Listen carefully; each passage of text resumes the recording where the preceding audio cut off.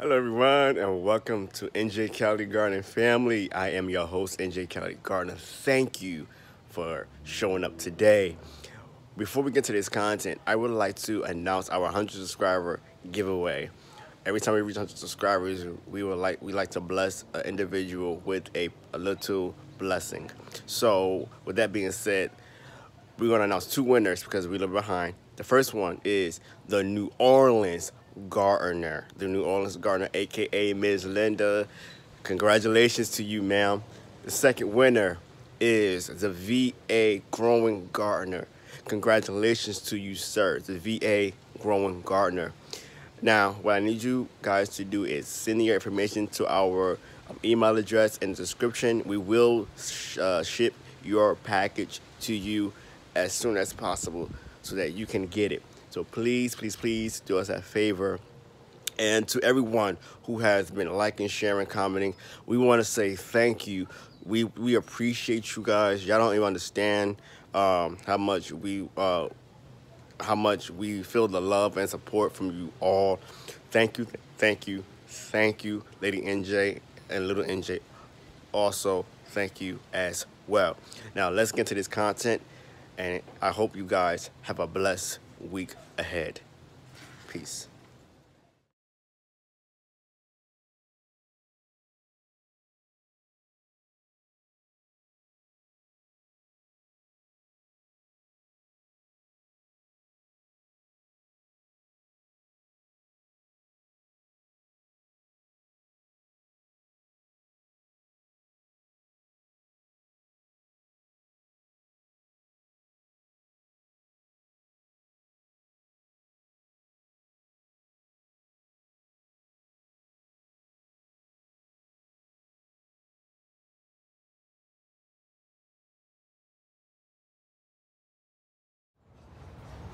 In front of you is our improved brown turkey fig tree from Dave Wilson Nursery.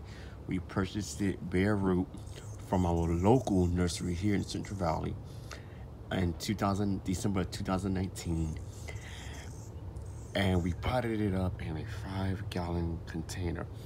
Now, as I showed you earlier, the different fig trees that we do have, one thing I have noticed, without pruning for a whole year, this thing grows vigorous, and it is more vigorous than the other two varieties I am currently growing for the last 3 years.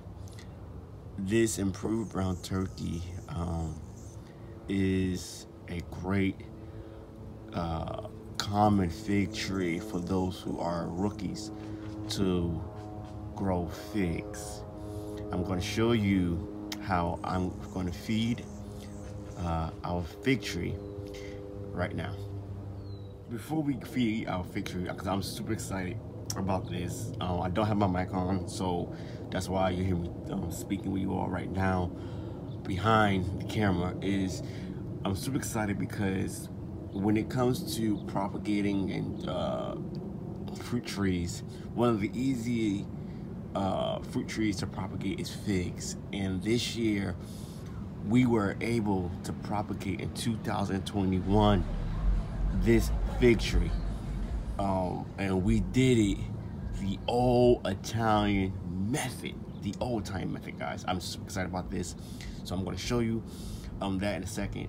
But what I'm going to do is first is prune an area of the fig tree where you don't want to allow your fig trees to grow unless you're growing it as a bush. And I'm going to show you areas in a second that you will need to cut away. Okay? Watch this. So you can see all that growth here, right? Well, what I want to do is cut this right here at the base. Move that. We don't need that. Okay? And now here is our cutting right here, y'all. This is the one we propagated using the old Italian method, just by sticking it in the ground. well, in the container. You could do this as well by just sticking it in the ground. Now,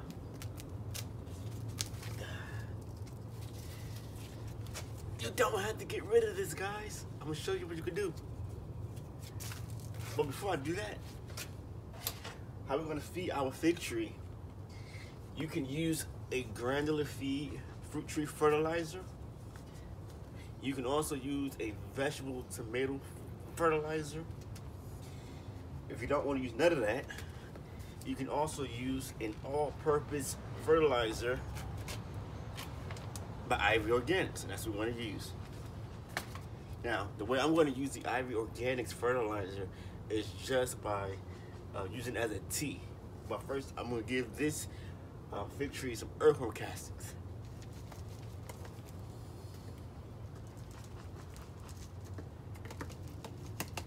And then I could later just place the mulch back on top. And then come here, pour my liquid, because I already got the soil moisture ready from earlier. All I'm gonna do now is just go ahead and pour the liquid feed, 1 gallon pitcher of the fertilizer tea. Let that drain a little bit.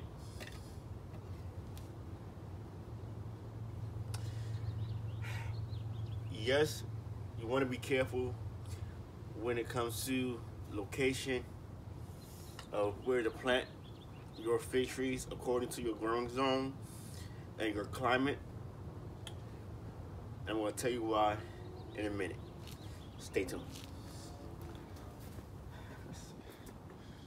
So I just want to show you guys how it looks.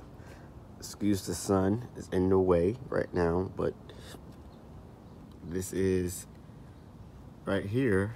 It's a fig, baby fig, like a nipple. That's a baby fig here. We did not prune this fig tree again, but here it is. Since December 2019, this fig tree has been growing in this 5-gallon container, and we have not pruned until today, right there. And the branch that we rooted. Other than that, we really have not done anything to this tree. And I'm super happy because we did not use any root hormone, nor raw honey, none of that. Just the old Italian method of exposing the scion at the base and stick it into this container, or you could do this in the ground, the old Italian method. You do see, as now that the fertilizer has settled, it is now exposed at the top layer, and now we could just wait for another month and go ahead and give it another feeding regimen. This is the way we feed our fig trees and other fruit trees with Ivy Organic products. So yeah, just want to show you guys. I'm going to show you how to make your own cutting. Now guys, so I was able to cut a cutting from the Condota fig tree, all right? And what I have done already, I started to basically cut the branches off, each one, okay?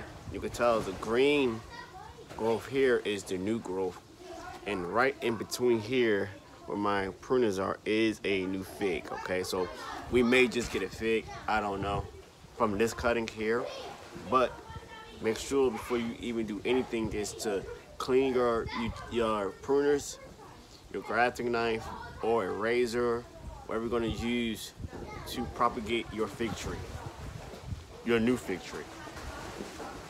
Right, so what I'm going to do, y'all bear with me here. All right, be careful of the white sap. Some people are allergic to it. So what you're going to do, you want to wear gloves for that reason. What you want to do is remove the leaf. Here. All right, be careful so you don't remove the fig, because that might just take. Some people will cut another leaf, this leaf in half. I'm just going to remove it. You see this little pointy, look like a little thorn? But right there is, well, that will actually sprout into another new leaf. So you can see we cut a lot off so that it can focus on the root system. Now, that there, what I'm going to do very quickly is take my grafting knife, okay, wipe that off, that's from the cutting. All I'm going to do is, you see, each little pointy bump here is a knoll where it used to be a leaf, okay? This is old wood, all right?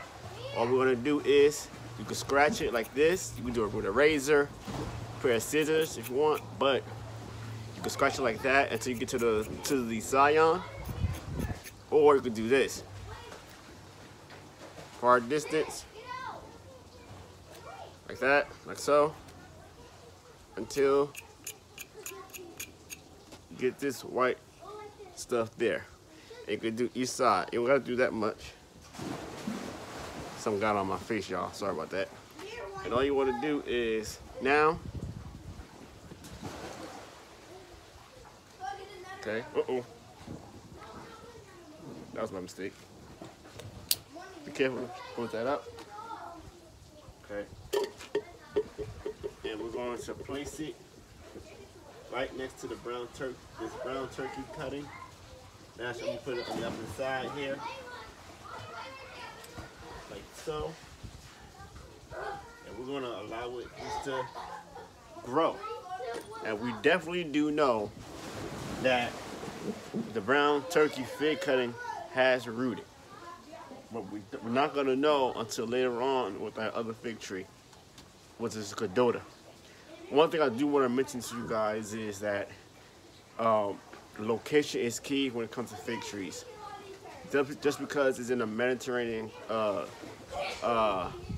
climate doesn't mean that it's going to do so very well in your location. What I mean by that is sometimes it depends on where you live if that variety of fig tree would do best in your area.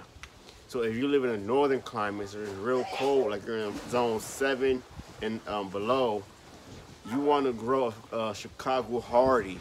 You want to grow, that's the main one that is really known that would do well, is Chicago Hardy. And there's like 2 other varieties that do well. A Blanc, I believe it's called. Y'all forgive me on the names. I'm just horrible at them. But there's other names of varieties that does well in the cold climates. And then there's varieties like here in the West Coast that does great in Zone 9B, such as Pretus Honey, the Tiger, the Cadotas, the Brown Turkeys, the Mission Fig, I can't even think of it right now, y'all. My mind is blank. But there's so many other varieties. There's over 6,000 fig trees, okay, that are included with the common and uncommon. And it is true that the common fig trees don't need a pollinator, but the uncommon, some of them do. And what type of pollinator I'm talking about is a special wasp that pollinates certain fig trees. I'm NJCaliGardener. I just want to give you a little update on how to start your own fig cuttings, how we feed our fig trees if we're not using vegetable fertilizer, Dr. Earth fertilizer, or even organics, all-purpose fertilizers. Those are some of the fertilizers we use, and if we want to opt out, we go ahead and use compost and earthworm castings. I'm NJCaliGardener again. Thank you all for watching. Until next time, peace.